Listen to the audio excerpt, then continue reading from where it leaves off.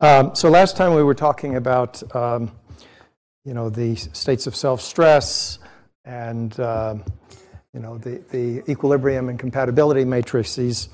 I thought it'd be worthwhile doing an example of how you calculate these matrices. This is a moving target, isn't it? I'll start here. Okay, let's look at a simple example of a network here. Let's see, how am I going to do it? Yes.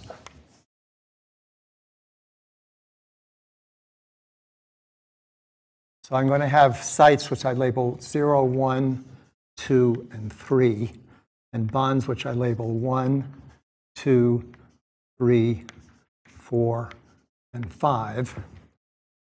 And I'm going to assign a direction for convenience. I mean, this is arbitrary. It just makes it easier to follow things. So I'm going to let this go like that, this go like this one go like this one this way, and this one this way. Okay, so what do the arrows mean? The arrows mean that if there's positive tension, this bond pulls on this site in that direction. Right? Now, of course, when you get done with the calculation, you may find that the signs don't correspond. There might be negative signs in the answers. But this is, so these are bonds. And what we want to do is to calculate the compatibility matrix. We want to calculate C. And you'll recall what C does. C takes displacements and converts it into stretches. Yeah. So this guy exerts a force on that. Now, what the force it exerts depends upon whether the spring is compressed or stretched, right? So I'm just assigning a direction so that I'm going to assign a positive saying. I'm going to say that I'll consider the case where this guy's pulling and this guy's pulling on that site. But of course, it could be that the tensions are the other way around. I don't know what the tensions are yet. But it doesn't matter. Once I've established a convention, I'll have the matrix down. And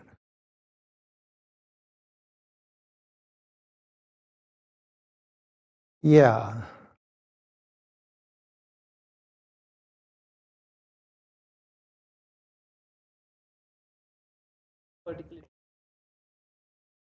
Oh, I mean, I don't really know. What we're going to, I'm going to have stretches or compressions here.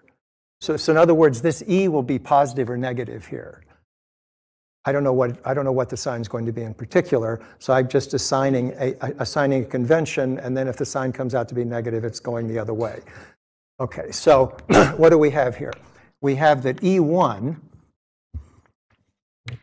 That's the tension in this guy. There's no vector. I shouldn't have put that. Now, what is that equal to? That's the unit vector along the B1 bond dotted into the displacement of 1 minus the displacement of 0. That's what we mean by this matrix. E2, okay, I've done this. There's this one. Right. E2 is B2 hat dotted into U2 minus U1. So you see what's happened. I put the site that's to the right of the arrow first and the other site second. There. E3 is equal to B3 hat. So B3 points in the direction of the arrow. So the arrow is telling me what direction B points. And by the convention, this should be a U2 minus U3. Make sure I did that right. Yes, that's correct. E4 is equal to B4 hat dotted into U3 minus U0. And then there's an E5, which is B5 hat dotted into U3 minus U1. Make sure I got all of those correct. Now, this thing, of course, it's a free object. So no matter what I do, they're going to be, as it stands, the translation and rotation free modes. What I want to do is to freeze those out.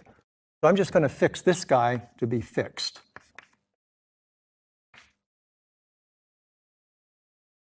I clamp it down there. And then I'm going to let this guy be on a train that lets it go back and forth like this, but it's not allowed to go there. So U1 is going to be the vector. I should have said not U1, I should say, no, U0 is that, right? This is going to be U1x and 0 because I'm not going to let it go up and down. So that corresponds to what you do in a bridge. I don't know if you saw that picture, you know, this bridge. So what you do on a bridge, and if you actually go look at bridges, you'll see this happens. They've clamped it here, so it's stuck in the ground. And over here, they put a rail, so this thing can roll back and forth here, but it can't go up and down. And by doing that, I've frozen out the 2 translational degrees of freedom. And this is there because these things are made of metal and they expand and contract, and you don't want to force it so that there's, you know, bad tension in the system. Okay, so let's write down. So this tells us how we write the matrix. We just have to write this out in components. I'm going to have a 5 by 5 matrix because there are, you know, I have 1, 2, 3, 4, 8 degrees of freedom, and I've frozen out 3 of them. So, and then I have 1, 2, 3, 4, 5 bonds. So I have a 5 by 5 matrix that's going to come out. So our E then, we write down what is the E1. Well, B1.U1, E1 is in the 1 direction. It's a unit vector, so it's going to be 1. And U1 has a U1x, and that's it. So this is going to be 1, 0, 0, 0, 0.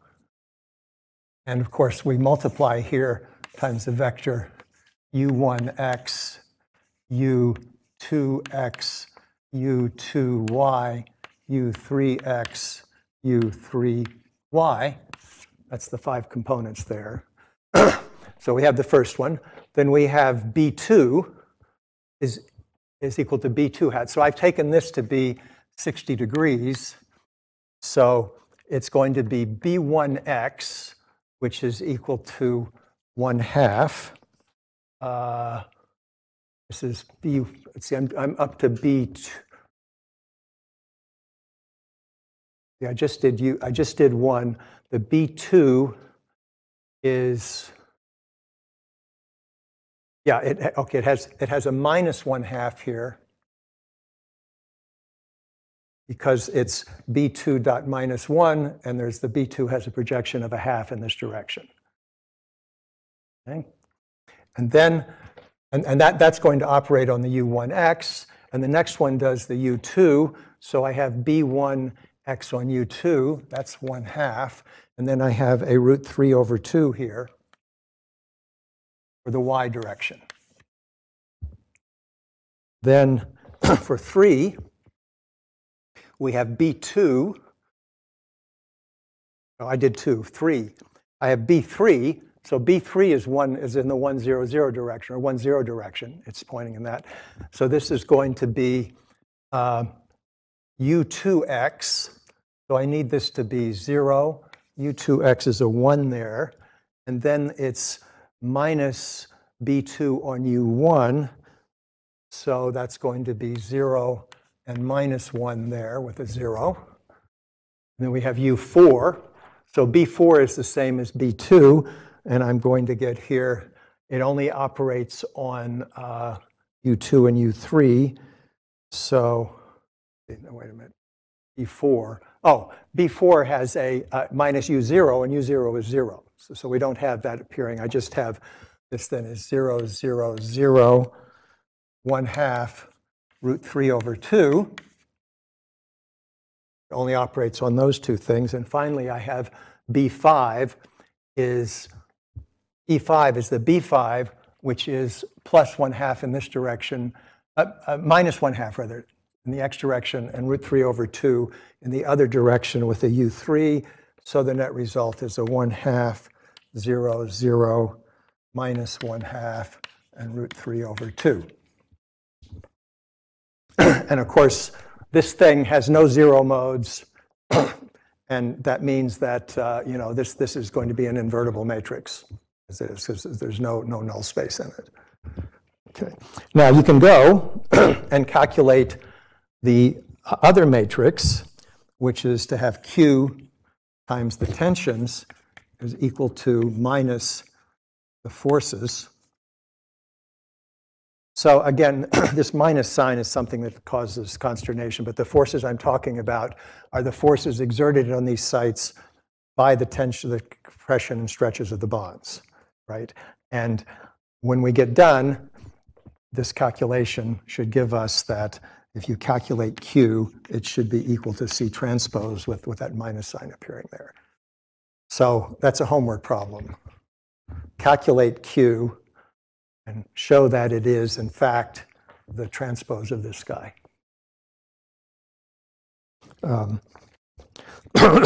Let's see, did I derive for you last time that the relation that Q transpose is equal to C? Did I derive? Okay, so let's do that. We want to prove this result. So it's pretty simple. What you do is ask, what's the work done by the load L? So you recall what the load L is. That is the force that just balances these internal forces. These internal forces, and the L is minus the sum of those things so that the thing is equal to 0.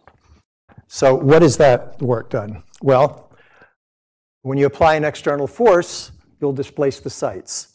So the work done by L is equal to L transpose. I guess I want to write it. Yeah, transpose times U. In other words, this is the dot product of the force times the different sites. And this is, the amount of work done is the force times the displacement. And then we can say, well, the tension in the bonds also do work, and these two should be equal to each other. So we're going to say that this is equal to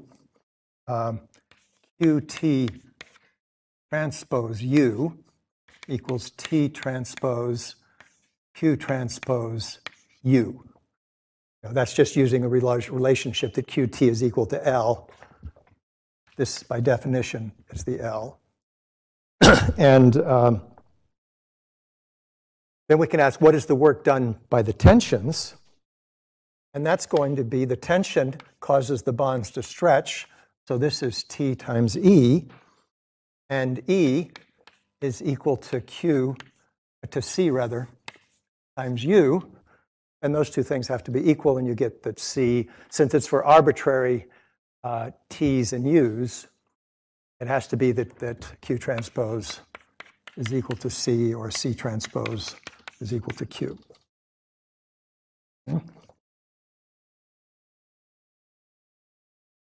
Okay, now. So, as I said, we are mostly interested in periodic lattices.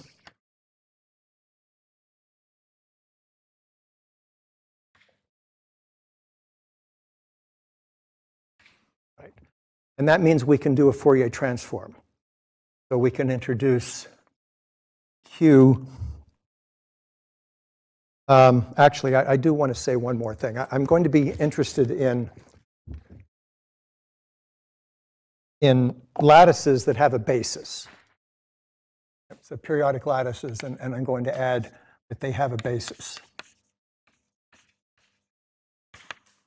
So I'm going to specify RL.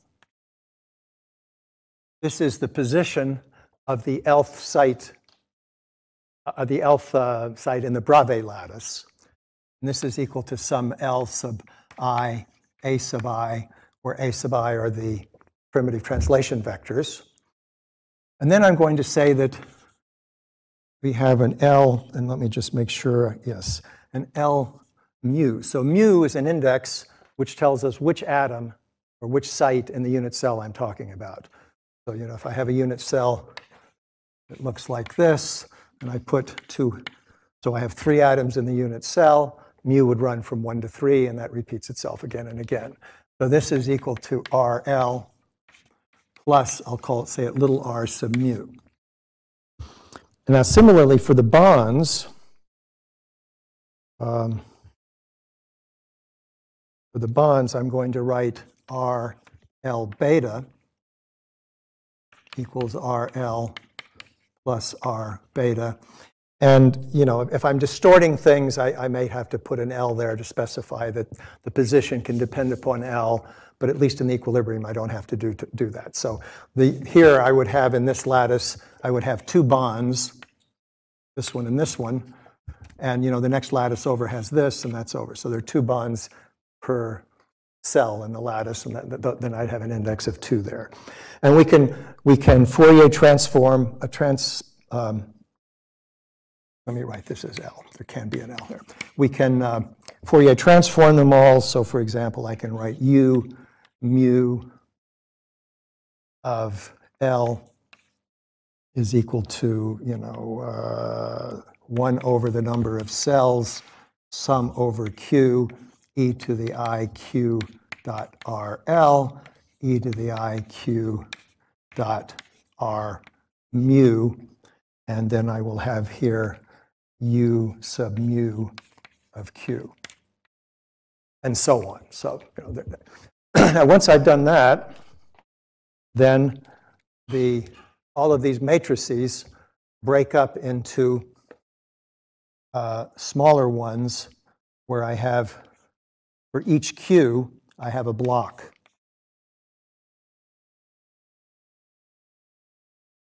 Etc. And the block is such that the dimension is little d n cross nb, and for the Maxwell lattices I'm talking about, that constitutes square lattices, where little n is the number of sites in the unit cell and nb is the number of bonds in the unit cell. And that allows us to write that we have C of Q times, see, I think I'm using the small letters here. Yeah, times U of Q, and I'll put a tilde here just to, notation is really enough to drive you crazy. This is plus E of Q, and Q of Q times tension of Q, I'll put a twiddle there, is equal to minus F tilde of Q. And for each of those, we have the Maxwell-Callodine relation that the number of zero modes at Q minus the number of states of self-stress at Q is equal to dn minus nb, which for the Maxwell lattices, again, is equal to 0. And that tells us for every time we have a zero mode, we have to have a state of self-stress, and vice versa. So what usually happens is that, let me make sure I state this correctly now. If we have a gapped lattice, we found that the states of self-stress at finite Q are not there, and so we have N0 of Q is equal to 0. That means that if we have a lattice that's gapped, so the only place we're going to have any zero modes is at Q equals 0. And so then I can say, well, let me look at the lattice. What is S of Q equal to 0? And for example, in the Kagame lattice, which we saw where we have the grids going like that, then there are 3 zero modes, 3 states of self-stress. So that would imply that N0 of Q equals 0 is equal to 3 if that equals 3. Whereas for a standard gapped lattice, you would only have 2. So the generic case of a gap thing is that or you have N0 of Q equals 0 is equal to D, because that's the number of degrees of freedom that are free in the periodic lattice. And that means that there have to be a correspondingly D states of self-stress at Q equals 0. And the states of self-stress at Q equals 0 are what support the elastic rigidity. So we'll do a little more about that in a minute. Yeah.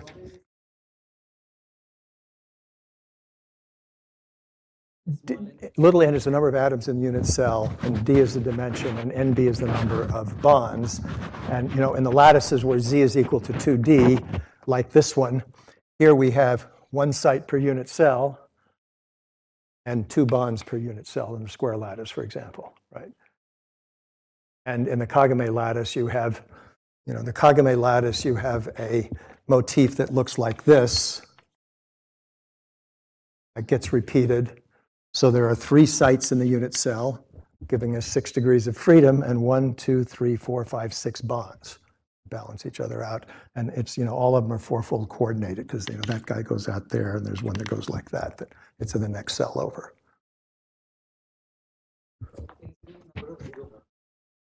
N0 is the number of 0 modes, yes. Okay. Now, did I lose my place here? I think I lost my place. How did I do that? Oh, here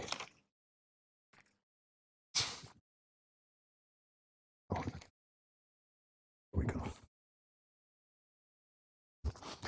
Okay, this is now just a little bit of bookkeeping. We want to look at the dynamical matrix.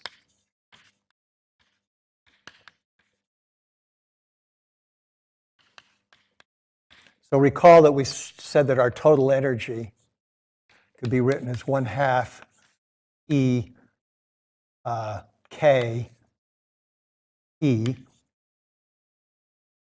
where K is the matrix of spring constants.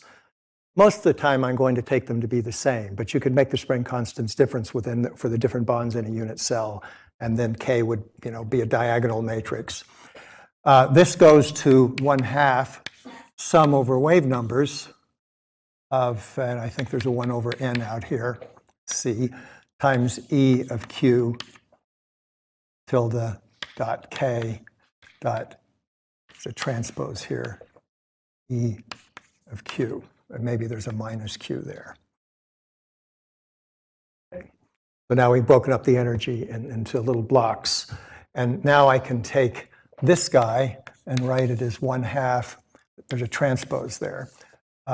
This is Cu transpose E, K rather, times Cu, which is 1/2 U transpose C transpose K Cu.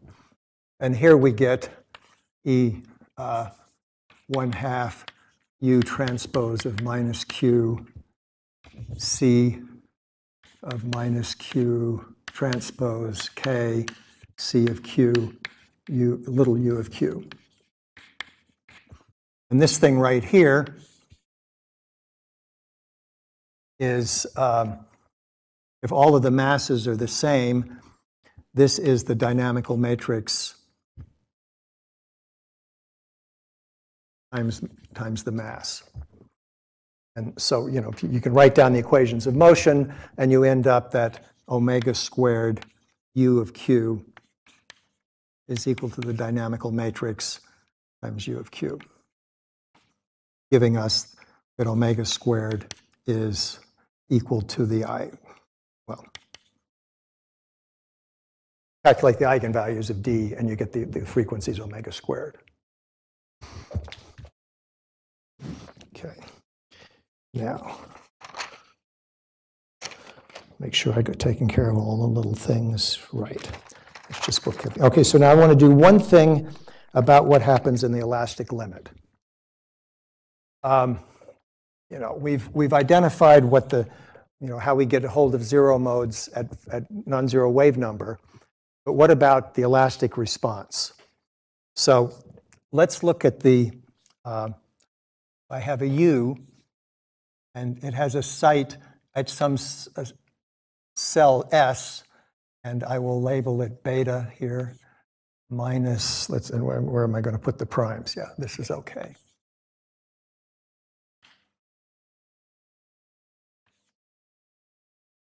So that's the difference in the displacement. This is what we were calling, this is what we called E of beta, if we dot this into B beta hat. And what we're going to do is to set this thing equal to a matrix eta times RB of S beta minus R of S beta minus R of S beta prime. Okay, so this is the separation before I've stretched. Something wrong? This is the separation before I've stretched.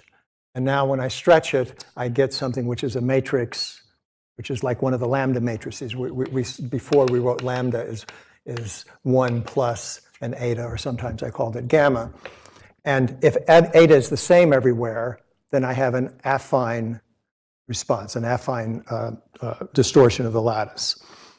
So we can say then that E affine, let's see now, do I got this right? E affine, yes.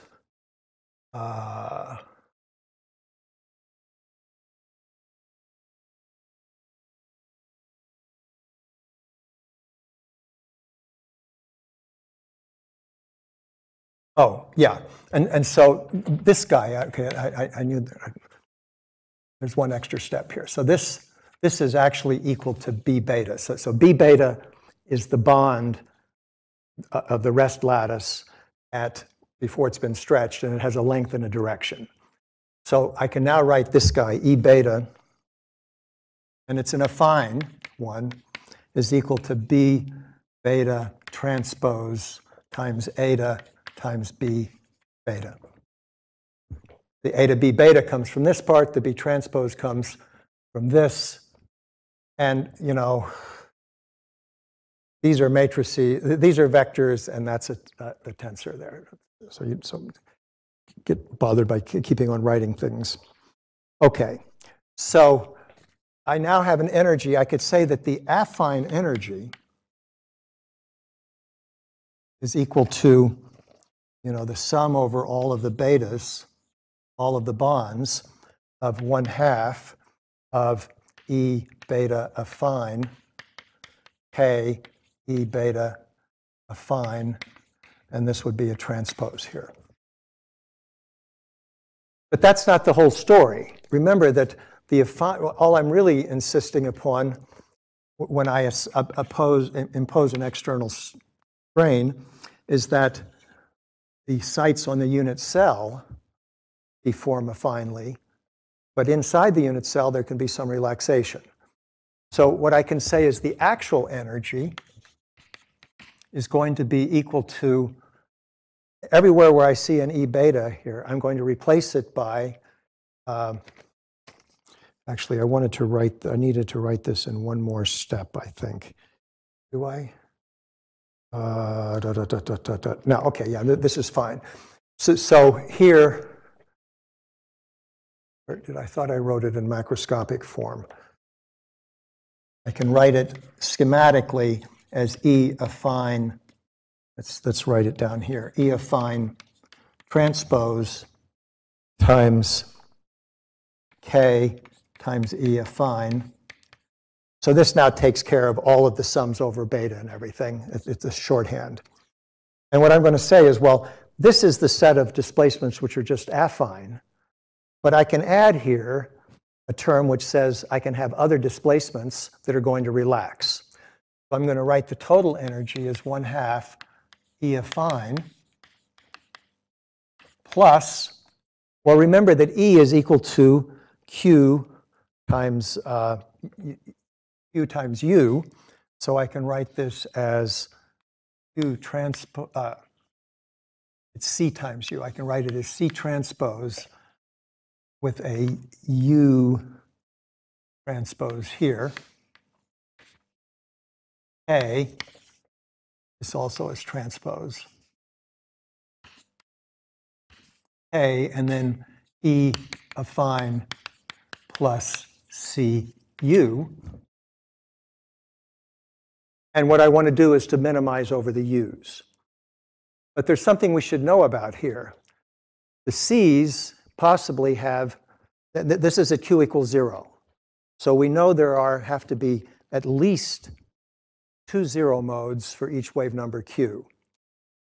And so I have to worry about the fact that there are null spaces in C and Q. So I can break C up into a part that's a vector whose components are only in the range of C, a part in which the vectors are only, that this only operates in the space of the null space. And then you can have couplings between them, CSR and CRS, like that. So anything that's in the null space, if I operated on a vector, any vector in the null space gets a 0 from hitting this guy, if I hit him on this side. These guys, if I hit this on the right with a vector, this goes away, because this, the right-hand side, this is coupling vectors in the null space with vectors in the range.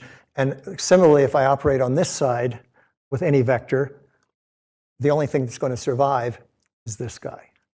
So the net result is that this becomes 1/2 times E affine T plus U in the range of T, QRR. Recall that C transpose is Q, K here, E affine transpose plus CR, well, I'm going to call it Q transpose here, Q transpose RR, UR. Okay? So that means that out of all of the components that U has, the only ones that I can fiddle with are those that are in the range of Q. Now I can minimize this over UR. I take this whole energy, U total, and I differentiate it with respect to the components of UR transpose. I could have done it UR, it doesn't matter. And this is going to give me, make sure I've got this right, it's going to give me, the QRR is going to be here, K, and then over here I have E affine, T plus Q transpose RR, UR, and that's supposed to equal 0. Now, this guy is by definition an invertible matrix, basically. I've gotten rid of all of the zeros. So since I have a 0 over here, I can just cross that out. This guy is also invertible, so I can throw him out, and we have this relation. Now, you may think this is trivial, but remember, this guy has parts that can be in both the range and the 0 mode part. So I want to break him up into E transpose. I'll just put an A here instead of a fine, R plus E transpose A. This should not have been a transpose. Sorry. Just make it E. EA in the null space. So rearranging this statement, what I get is that, let's see, where do I have it? That E affine R is times, let's see, what is it now? E affine R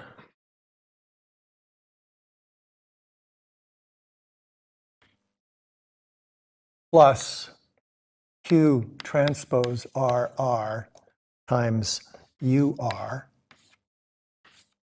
is equal to minus KRR inverse. Actually, so it looks like I wanted to keep the K. Now, why do I want to keep the K?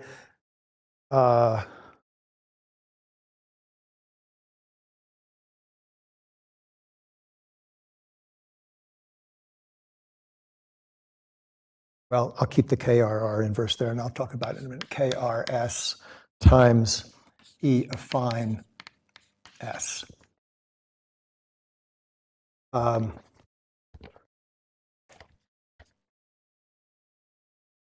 Yeah, I needed to keep this here in order to pull him through. So I just kept the K there, and I broke it up into an R part and a part that operates on R on S. And now what we have is a solution for the part in the range in terms of the affine strain projected onto the null space.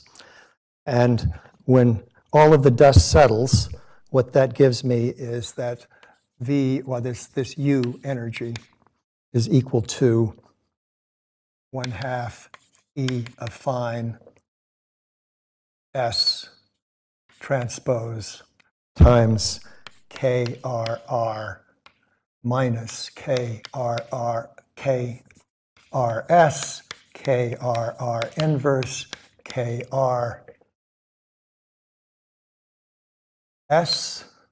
times E affine S. And this can be written as KSS inverse. I mean, you can just go through and carry out that operation. So now what we have is we've minimized over the extra degrees of freedom, and we've expressed everything in terms of strains in the null space. And, right, and so, you know, the sum is only over the dimension of the null space. So if I'm talking about a system where I have 2 zero modes, then this thing will give me 2 components in a sum. So I can write this as, and let me just see how I write this right, as, let's make things simple and make S a constant, and this just becomes K if I do that. So I don't have to, K a constant, so I don't have to worry about all of those extra terms. And this then becomes 1/2 K that comes outside, sum over alpha E affine projected onto the null space, dotted into the basis vectors for the null space squared. So in other words, here, you know, I can decompose this vector into the components along in the space, in the null space. The null space of dimension 2 would have 2 T's here, which span that space, and this is the easiest way to write that. So what this tells us is that I will have a sum of terms, squares of displacement energies, with a number that's equal to the number of states of stress, self-stress at Q equals 0. So that's nice because your intuition would tell you that the states of self-stress are going to be what determine whether or not the system is stable, right? But it also tells me something interesting. If we have the fully gapped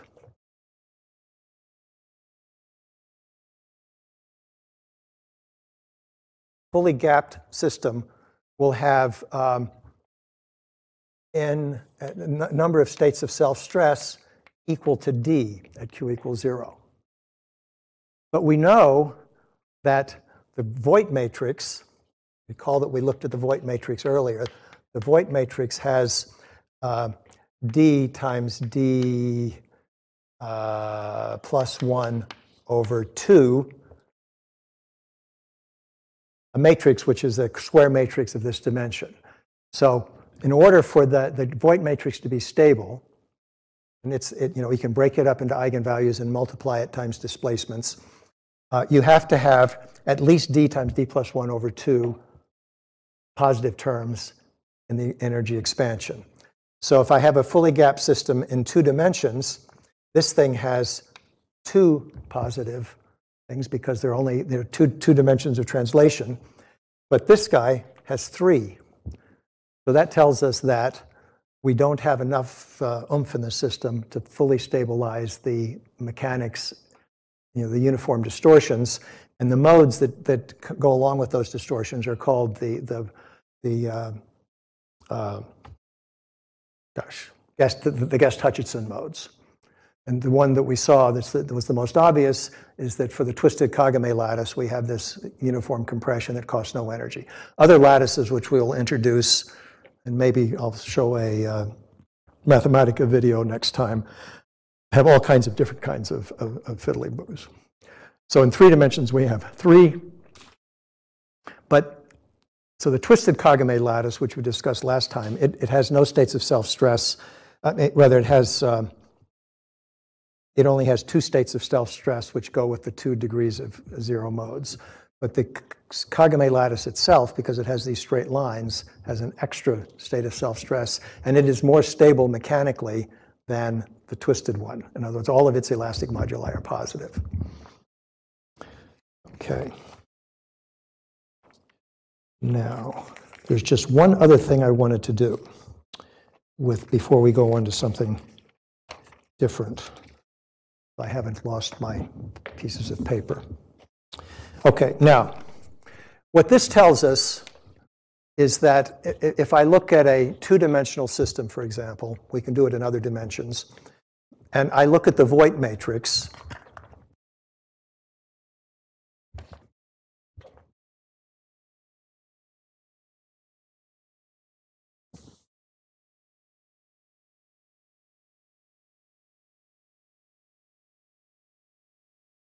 so let's look at 2D.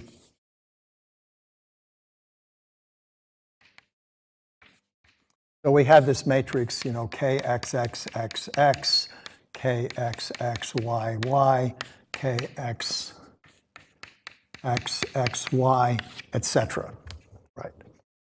And this thing operates on UXX, UYY, and UXY. So we've established now that if you're fully gapped, that there's one zero mode of in this macroscopic elastic variable.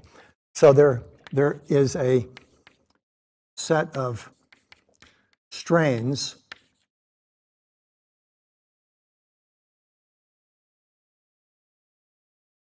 so there's a vector in that space that has that when operated upon by the elastic modulus constant here gives you 0. Now, so I know that that set of uniform strains gives me 0 when it's operated upon by this guy.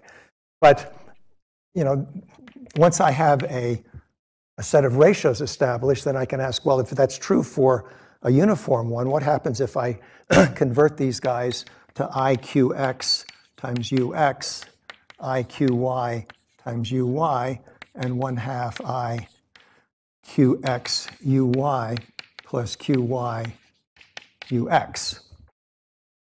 So if these guys with the proper ratios give me 0 when operated on by the elastic thing, then these guys have to give me 0 when operated upon by the dynamical matrix, basically. And that's going to tell me what kind of a 0 mode I can have. So it turns out you can actually solve this for the ratio of QY over QX, say. I can solve that in terms of the U's, the strain things. And I'll just tell you what the answer is, and you can do a homework problem on it. So this lambda, the solution is UXXGH times UYYGH minus the square root of minus the determinant of the U matrix, which is this matrix, UXX, UYY, UXY. So this is interesting. If the determinant of U, that determinant is UXX, UYY minus UXY squared, the determinant of the strain. So if this guy is positive, then we have the square root of a negative number, which means that this lambda is going to have an imaginary part that's plus or minus this guy. So what does it mean that I have an imaginary part to lambda? That says if QX is real, then QY is going to have both a part that has a positive imaginary part or a solution that has a negative imaginary part. But what does it mean when QY becomes imaginary? It means I have a decaying solution. So what this tells us is that when the determinant of U is positive, then we have decaying solutions on the two sides whose energy is described at order Q. Now this is an elastic energy that goes as far as Q or Q squared and omega squared. Right. But suppose the determinant of U is negative. That's possible. If the determinant of U is negative, then we have that QY equals lambda plus or minus QX, which means that there's a line in the Brillouin zone, 2 lines, where to linear order in Q, the energies are 0. So that then says that at that level we have a breakdown of the elastic energy. It just doesn't have enough terms in it to describe what's going on here, and we have to go to the next order. And indeed, what you find is that along these lines here, that you have to go to the next order, and omega is proportional to Q squared instead of omega being proportional to Q. Remember, when I have the phonons, the frequency of the phonons is a sound velocity times Q, and what happens here is it goes as Q squared. Only along those lines. As you move away from it, it's not true. And you may remember on Monday, I showed you the spectrum of one of the topological lattices, and they had this line. Let's see. So in the Brillouin zone, we had these lines where it looked like you had a 0 mode. And they weren't really that, they were Q squared modes. And otherwise, we would have violated the Caledine Maxwell theorem. Okay, so there's really another week of lecturing that I could do, at which point you would all be zombies. Me too. So I can't get through all of the material. So I think what I'm going to do next is to switch over and begin setting the framework for discussing the topological properties, which is, it's going to be a slightly different subject for a little while because I want to start off with the simplest version of things, which is the Suschrieffer-Heeger model.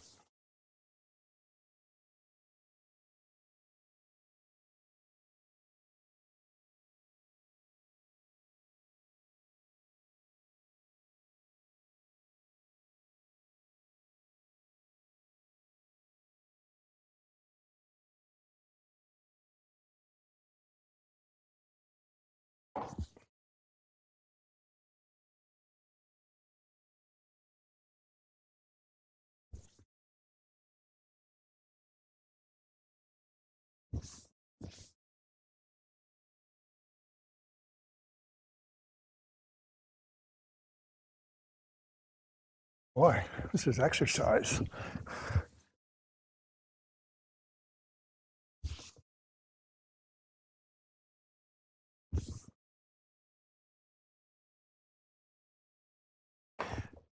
Okay, so the Suschrieffer-Heeger model is a model for polyacetylene, which is one of the conducting polymers.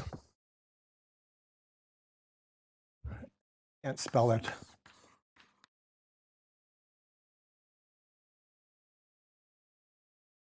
But, I forget where the Y's are. Probably a Y there. I don't know. Okay, so this is a CH2 chain, which schematically is something like this. There's a carbon, there's a carbon, there's a double bond, there's a carbon, there's an H that comes out here, a single bond, an H that goes out there, another carbon, etc. So, this allows you to satisfy the valence of C by having the H's sticking out. And you have now a double bond here, a single bond here, but of course you could have had it the other way around. So I'm going to take a trivialized model of this, which has really most of what one needs to know about how topological properties of the excitation spectrum are reflected in edge states. So rather than drawing it like this, I'm going to draw things like this. So this is the undimerized state, which you could have by having some kind of a resonance where this guy goes back and forth, and you don't know exactly where the other electron sits. And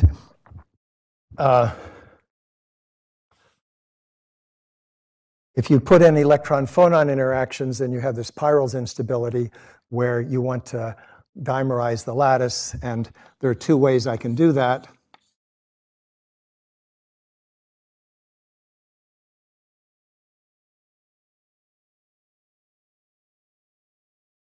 And I'm going to call these squares.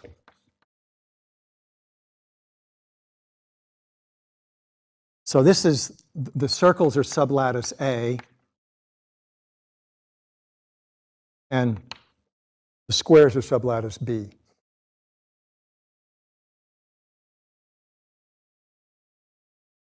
I'm going to take the liberty to erase this one so I can do this.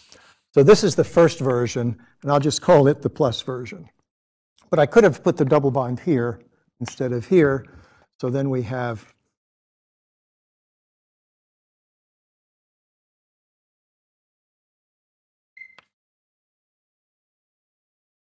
etc. So this is the A sublattice again, and this is the B sublattice. Now, by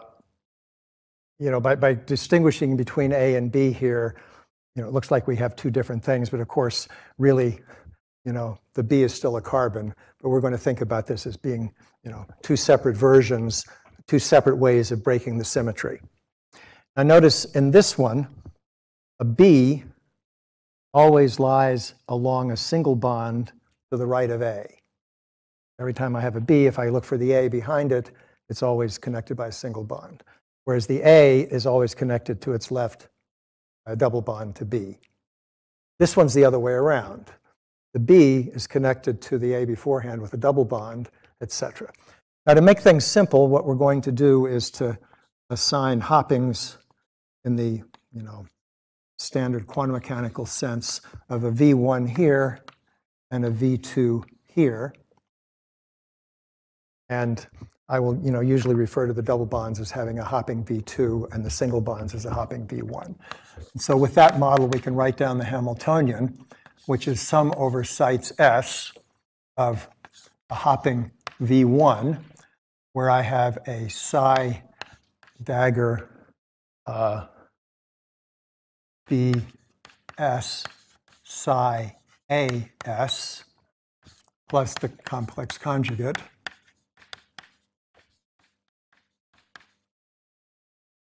Okay, so that's what's going on right here.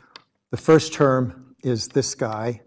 Well, that is the first term, right? So the first term connects these two like that. And then I have, and I'm just going to take the liberty of making the hopping negative. It can be positive, but it's just some of the arithmetic looks cleaner. And then I have the B now is connected forward to an A.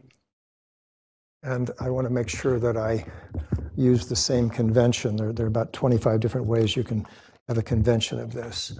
At this point, I'm going to put in the A guy. So I go to the next level over, and it connects backwards to B. So I'm going to write this as psi dagger A S psi B S minus 1 plus psi dagger B S minus 1 psi A S. Okay. So we can now calculate the dynamical equations for this. Strictly speaking, you're supposed to take commutators and all of that. But if we take dH d psi dagger of Bs, that will give me V1 A psi of As minus V2 psi A S plus 1, right? Because here I could have, I just move S up by 1. This would be an S and an S plus 1 here. And this should equal E times psi B S. Right? And similarly, we can do the same thing for the B lattice.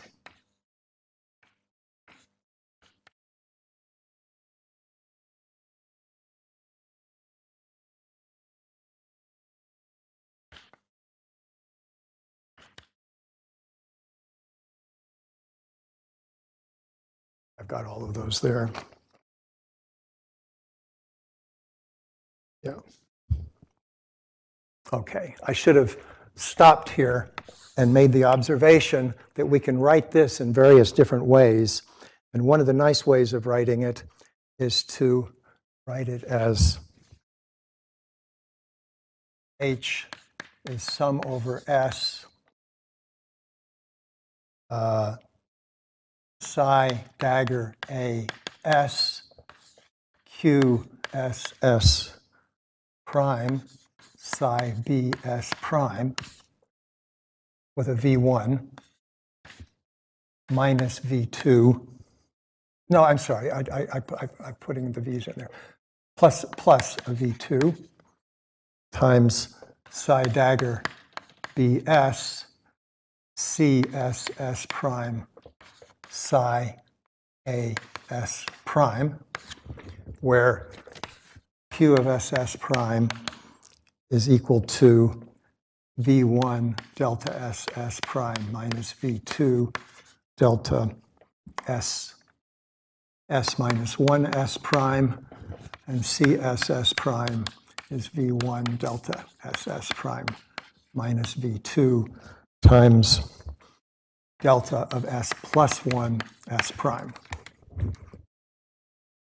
So it's obvious I've used this notation because these guys are going to play the same role in this model as the C and the Q play in the mechanical systems.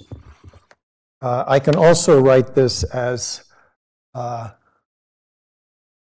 over n sum over q capital psi dagger of q h psi of q, where this psi is psi a of q psi b of q, like that, and hss prime, or h of q, is 0, q of q, c of q, 0, and these two things,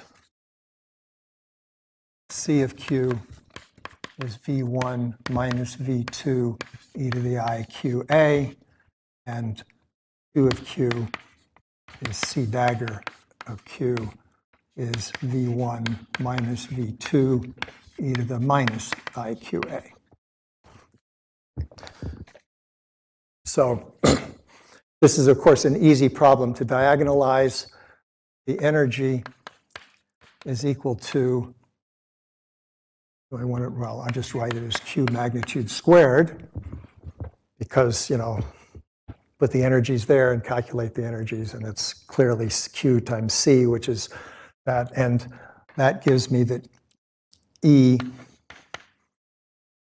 is equal to the square root plus or minus, there's a plus or minus the square root of V1 minus V2 squared, and a plus 4V1 V2 cos squared of QA over 2.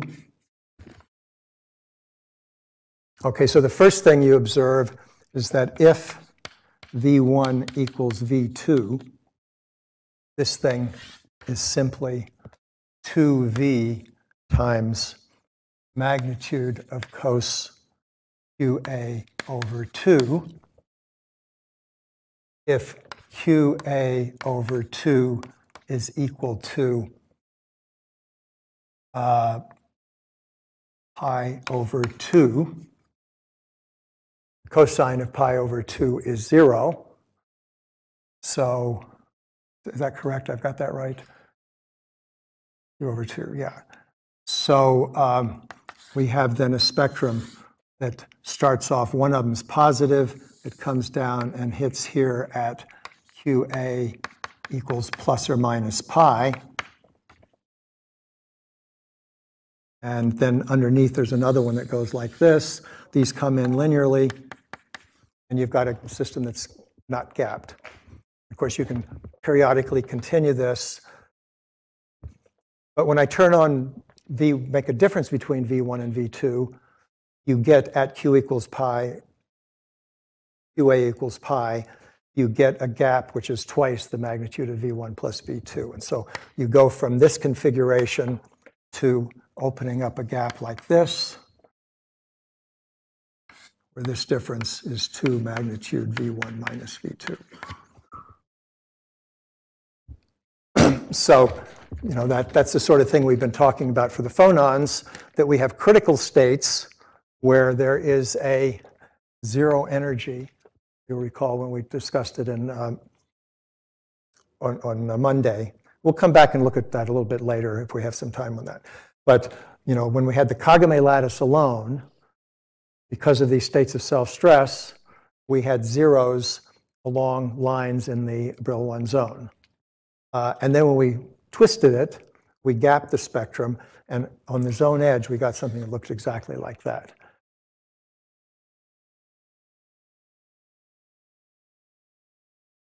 Well, I mean, the origin of that difference is, has to do with how the phonons look there. It's not, this is a simple one-dimensional problem, and I have 3 degrees of freedom, 6 degrees of freedom per unit cell in the Kagame lattice, so it's a little hard to identify it exactly with this. But the process is the same. By twisting it, what replaces this in the Kagame lattice, this is magnitude sine of alpha, where that's the amount by which I twisted it. Okay. I don't know why I get so thirsty here.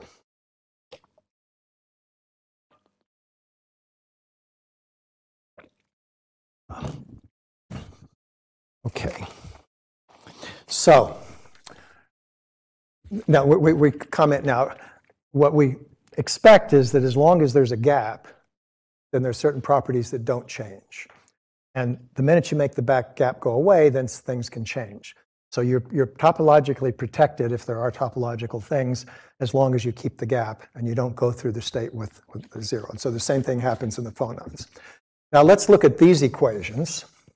I'm interested in the zero modes. In other words, when I've got this gap, do I have a state that sits here right in the middle of the gap at Q equals 0, at energy equals 0, that is an edge state that's not described by this bulk spectrum?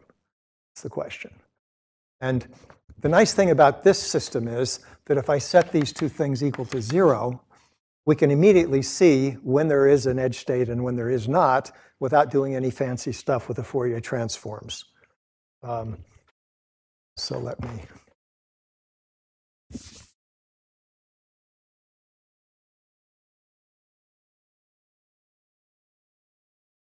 So let's look at this equation. What this tells us is that psi A on the A sublattice at S plus 1 is equal to V1 over V2 psi A of S, which tells us that psi A of S is equal to V1 over V2 to the S psi A at 0, if 0 is the beginning. Right? Now, one thing that is curious here is that when we set equal to 0, the A and the B sublattices decouple completely. Here's an equation for what's going to happen. You have a 0 mode. It's A and A only, or a B and a B right here. This tells us that we have a state decaying away from 0 exponentially if V1 is less than V2. As long as V1 is less than V2, then we're going to have a state, or can have a state, that decays exponentially from a finite value at the beginning of the lattice. I shouldn't have erased it. And if V1 is greater than V2, then of course you have a growing solution, and we're not going to have a 0 mode at that end. On the other hand, I can say that psi AS is equal to V2 over V1 times psi A S plus 1, or I can make this guy S minus 1 and this one S, and I can put, and it's clear then doing this that psi A of minus S is V2 over V1 psi A of 0 to the S. So now I'm putting 0 here. This is 0, and I'm going that way. Or I could make this, if you want, I could make this an N. Make this an N, and then I'm decaying this way. So if V2 is less than V1, we have a decaying solution on the left side rather than the right side. Clear enough? Yeah. Oh no, B sites can do independent things, so they can also have 0 modes separately. Yeah. You can see how that's the solution also, but that doesn't prevent you from having that. And so on the B site, I have psi B S minus 1 equals V1 over V2 psi B S. And so this is exactly the same as what happens to A when I reverse the sign of 1. This tells me I have a decaying solution from the other side. Now, there is cause for caution and care, because let's go back and redraw this thing.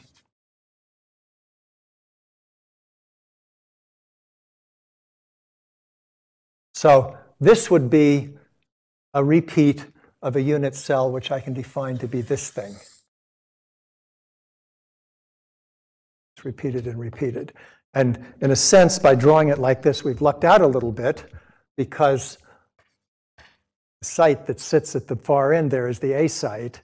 And we've constructed things so that, well, if I choose that to be the 0, the A site, I will get a decay going this way. Now, I could stop here like this, put the B there. And now, notice if I look backwards, I see the same thing as I see looking this way. In other words, I have a sequence going backwards of weak, strong, weak, strong. Going forward, I have weak, strong, but this one starts with an A, and this one starts with a B. So in a sense, what I'm doing here is naturally defining a unit cell to be this one. And so to get the cleanest surface modes, what you want to do is to have a unit cell that has the last state, the last atom at the edge, be the one you want to look at. So if I stop like this, and I put an A here, you see, this guy is not going to have a decaying mode in the A thing, because I've got the wrong sequence going backwards. So there's a direction or a polarization in the problem, if you wish. And that's, you know, it's done by this. So here, I can see the presence of the 0 modes without doing anything fancy at all. And now what we want to do is to go see how this appears from looking at the spectrum and extracting a topological number, which will tell us how many, when I have a 0 mode at this end and when I have a 0 mode at the other end, and, you know, constructing things. So let's see how, excuse me? Well, it depends on how you join the two ends. If you join it with the right kind of domain wall, yes, there's 0 modes. And I'll talk about that shortly, right? Yeah.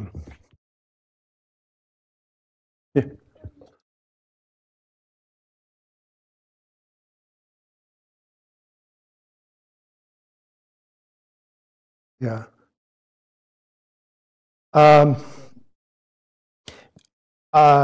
We did not have much progress doing that, but there is a model that we have that gives exactly this. That's a mechanical model. See, this thing doesn't have a conservation law for you know, a broken symmetry translation. It doesn't have what the phonons would have of moving along. And so the model that we constructed for this consists of rotors that are pinned in place, and they can move this way, and they're coupled by a spring to the one next door. And that model actually has exactly the same spectrum as this. So I will, you know, probably won't have time to get. Okay, let's see. I have, the clock says I have 15 minutes and 44 seconds. Or I think I can do a little bit. Okay, so let's look at, we suspect that we're going to learn something or be able to describe the presence of these edge zero modes by looking at properties of the spectrum and of these C's of Q. So let's do a Fourier transform. I have a V1 minus V2 e to the I Q A. Now, there is this theorem. I'll just call it nu right now. If I have a complex function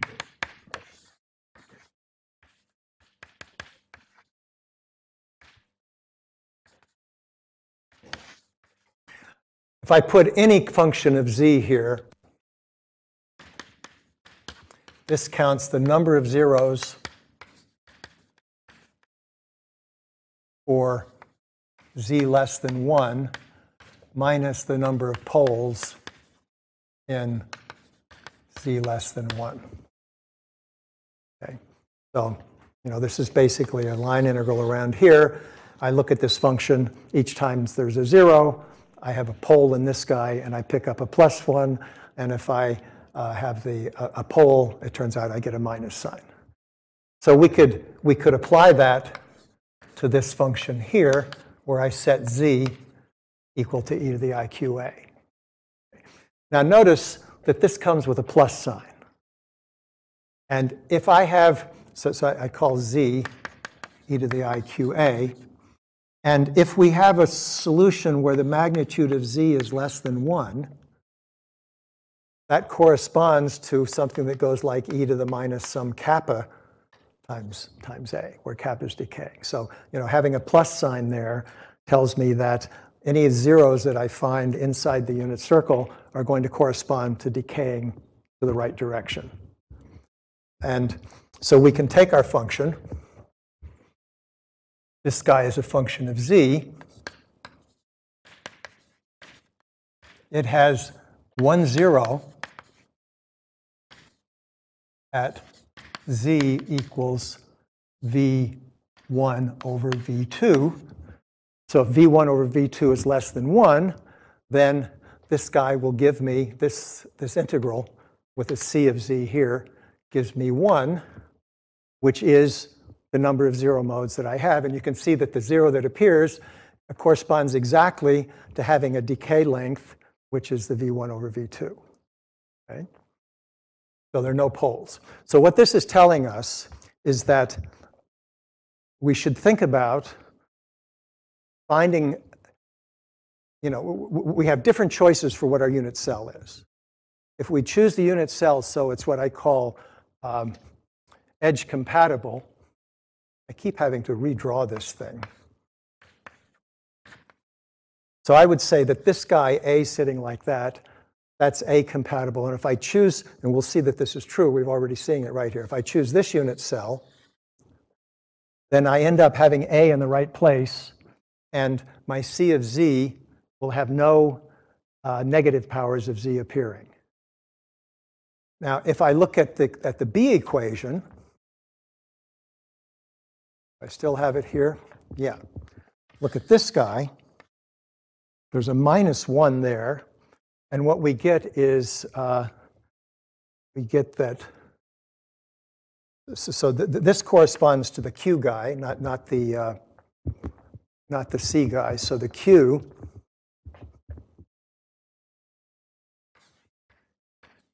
is equal to, let me just make sure I've got the equation right here. I should still have this. This is going to give me, when I Fourier transform it, a V1 minus V2 e to the minus IQA. There's a minus sign there. And what that's telling us is that if I did what I told you before, we come and we terminate this thing with a B, then I have an e to the minus IQA appearing. And if I want to have a decaying in this direction, I want this guy to have a 0. And that is, in fact, this is to have rather a 0 inside the unit circle. So again, this is V1 over V2. And it shows that if we call that guy Z, we will have exactly one mode coming out of here from that calculation.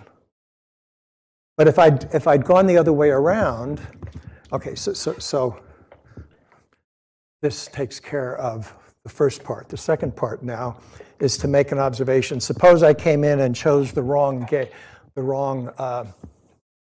unit cell, which is basically the wrong gauge. If I look at this thing running out to infinity, then it really doesn't make any difference whether I choose this unit cell or the one that looks like that. They're both, they both describe the physics, and it's only when I look at the edge that I realize that I have, would have a preference for one over the other. So what I should do is to provide you with an algorithm for simply changing the unit cell and what the C is. So what I'm going to do is to define a psi prime A of S to be equal to psi A of S plus 1, and a psi prime B of S equal to psi B of, I'm going to make this S plus sigma, where sigma is arbitrary, and this is going to be S plus a tau. Sigma and tau are integers. So I can look at the equation for the A, where we had a V1 psi A S minus V2 psi A S plus 1 is equal to E psi B of S. And so now I'm going to replace these by the representation in terms of the primes. This is going to be a psi prime A S minus sigma, because now I'm expressing psi in terms of psi prime. So I set that equal to S, and that gives me a minus sigma with a V1 minus V2 psi A of S plus 1 minus sigma is equal to E psi B prime of S minus tau. So now I can Fourier transform these, and the net effect is that I'm going to have an e to the minus I q a times sigma here times c of q is equal to e to the minus q I q a times tau times, here I put a psi A, and this is a psi B. And the net result is that I get a C prime of Q, which is e to the minus IQ, setting A equal to 1, sigma minus tau times C of Q. Now, what does this mean when I say that psi prime of AS is equal to the psi at S plus sigma? Well, it means that I'm going to, I started off with, for example, this unit cell defined.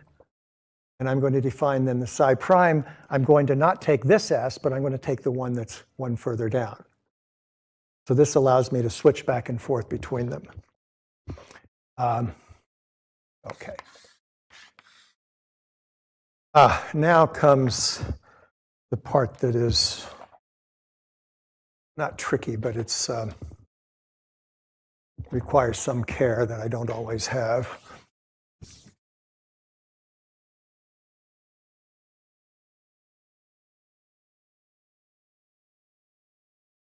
Let's see if I've got this written down so I don't screw up too much.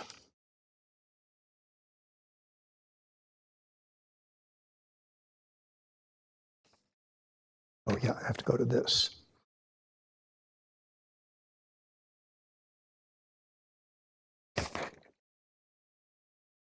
Okay, so I'm going to define, so we have a number here. I'm going to call this nu G is equal to 1 over 2 pi I integral 0 to some G dq dot grad Q of the log of C of Q. And maybe I'll put a sub C right here. Okay, so this, in the one-dimensional case we're looking at, it's not too useful to introduce this vector notation. But by doing this, what I will do is produce a formula that's valid in higher dimension in the context of a simple calculation. So here, rather than integrating dz around the loop I just integrate from two equivalent points in the Brillouin zone. So this G is going to be some integer p times the reciprocal lattice vector b, where b is the generator. It's 2 pi over a times a vector in the x direction. And of course, this defines a line integral. And so we're only going to integrate along qx. But this p can be plus or minus, depending upon what direction the g points. So this is telling me something about the number of poles, the zeros minus the number of poles in this function when I, and the g tells me which surface I'm looking at. So if the g is positive, then the g is going into the left surface, and if it's negative, it's going into the right surface. Okay? So if we use, so we start off and we don't know which unit cell to serve to start with, but it seems natural enough to use the unit cell that we started off with, namely this guy, like that. So I'll use this as my reference cell. I could equally well have used the other one, but I'll use this one.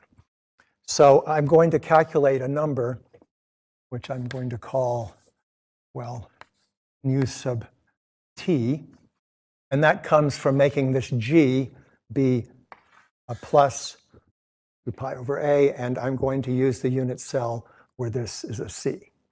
So this number is equal to 1. We've already calculated it when we set the g equal to this. Okay.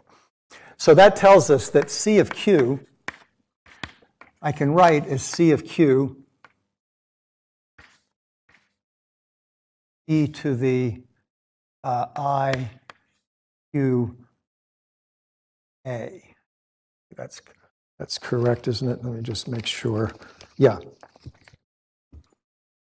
Because now if I take the log, the only thing that C of Q, IQA, that's correct. I take the log is this IQA. I do differentiate with respect to Q. I've got an A.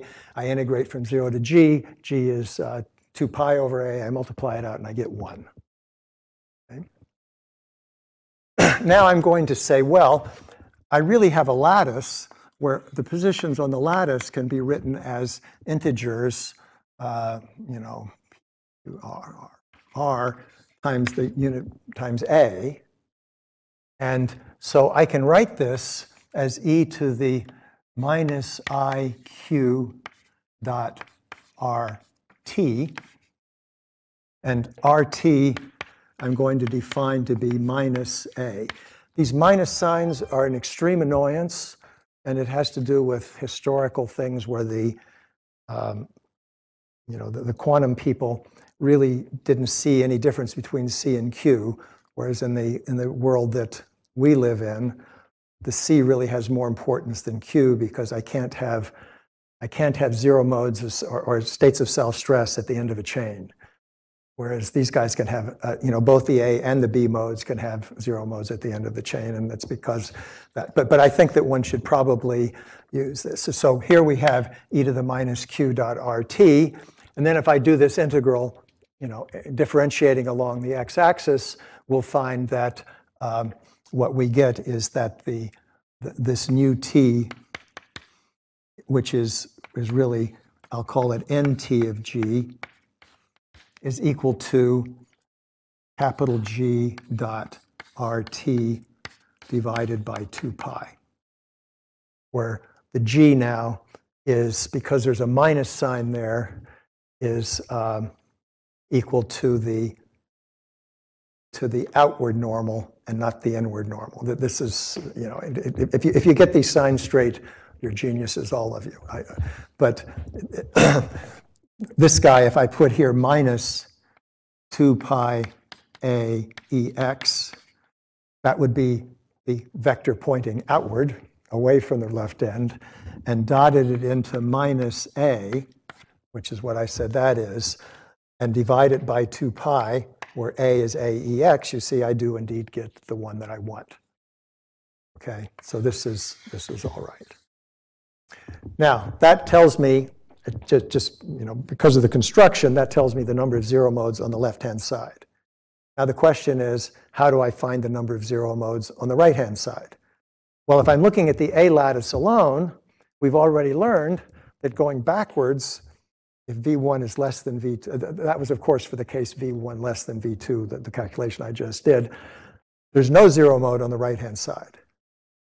So I need to, and we saw that the probable reason is that if I look at the A lattice on the right-hand side, I terminate it at A, then I've got my unit cell should be this guy instead of this guy. And I need to then use this gauge transformation to take me over to the other one. So if I set sigma over here, I still have it.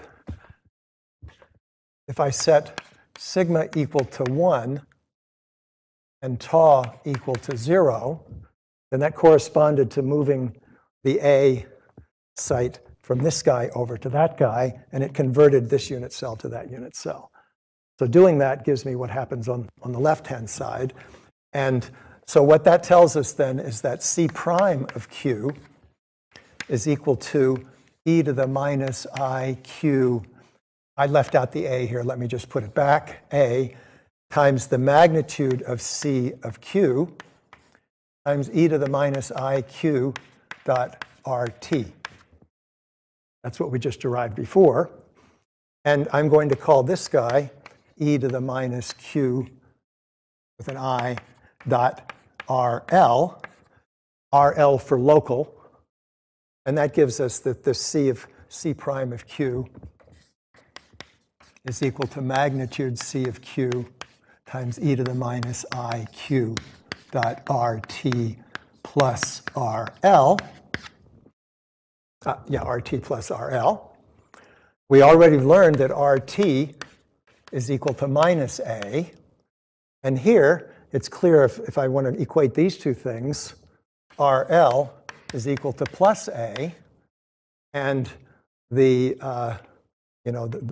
total count in total of G then is equal to G dot RT plus RL over 2 pi. And that's equal to 0, whatever G is. So we see that when we go to the gauge that tells us what's happening on the right-hand side, we get the right answer now. And you can go through and do what you will with the other thing, but in the end, this is the formula that we can remember. This, I should say, is the zero mode, the number of zero modes at the other side. Now, you should notice that when we do this, we change V1 minus V2 e to the IQA to V1 e to the minus IQA minus V2, which means that when we look backwards, this is the thing we want to worry about instead of an e to the IQ. And so we have only e to the minus IQs that appear there, IQAs. OK. It says 0, 0, 0. This is a pretty good place to start. We'll go over a little bit more of this tomorrow and then go into higher dimensions. But if you're interested in this kind of thing at all, it's worth studying this particular problem carefully, because already it's a simple problem. You see how many subtle questions there are that you really need to pound your head against the wall to understand. Yeah.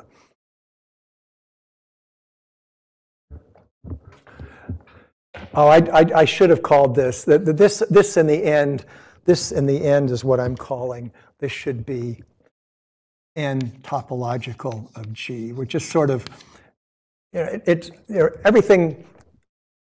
This quantity is not gauge invariant. It's the other one that's gauge invariant. The final answer is gauge invariant. It doesn't matter which gauge I choose. So just historically, we said we pick out one unit cell, and we're going to say, look, there's a topological number associated with that. In this case, it happens that it's counting just the number of zeros of the left-hand side. Now, in more complicated systems, I can have and in fact, that's what happens in the Kagame lattice for the phonons, is you choose a reference unit cell which is nice and symmetric. The surfaces aren't symmetric, but the choice of the unit cell is that it has there's threefold symmetry of the lattice, and that actually has zeros and poles, but it's a number. And then you go and you do the gauge transformation to go to the surface, and it removes removes the poles, so that you're just getting the zero modes when you're looking at it.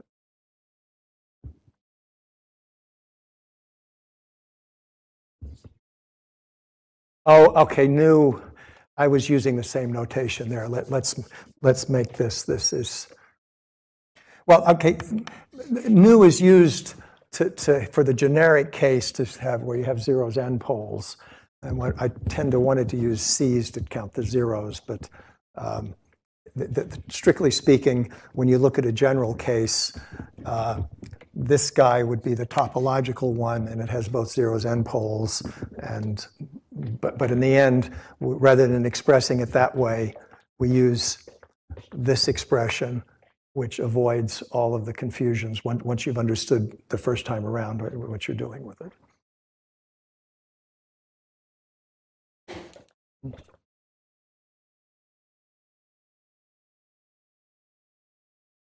Time to wake up. Okay.